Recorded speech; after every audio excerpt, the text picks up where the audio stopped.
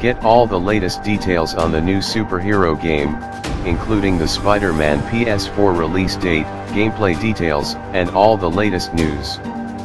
See what's coming up for Peter Parker and PlayStation fans in this PlayStation 4 exclusive action-adventure. Insomniac Games, the team behind the Ratchet & Clank and Resistance series, are working on their first licensed game. Featuring the Marvel Comics superhero, the Spider-Man PS4 story will be brand new and not based around any of the comic books or films.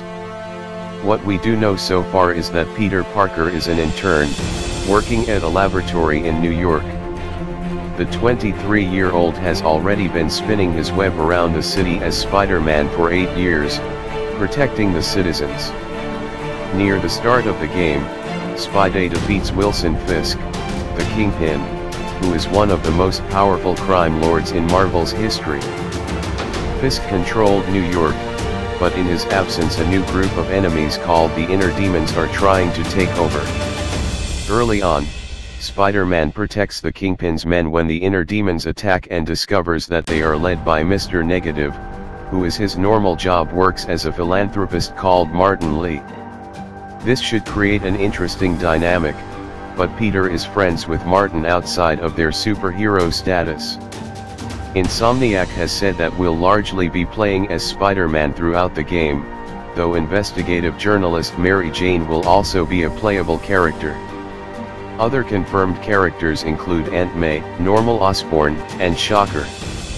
We also know that Miles Morales, who also takes the guise of Spider-Man, will feature, though to what extent remains a mystery.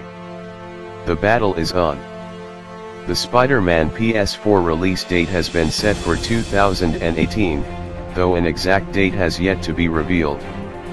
It's currently listed as launching in Q1/Q2 2018, which means it should be available for PS4 sometime before June 2018. However, a listing has appeared on the site of Swedish online retailer, Cool Shop. They have the Spider-Man PS4 release date down as September 28, 2018. This could, of course, be a placeholder, but retailers have been known to leak release dates before.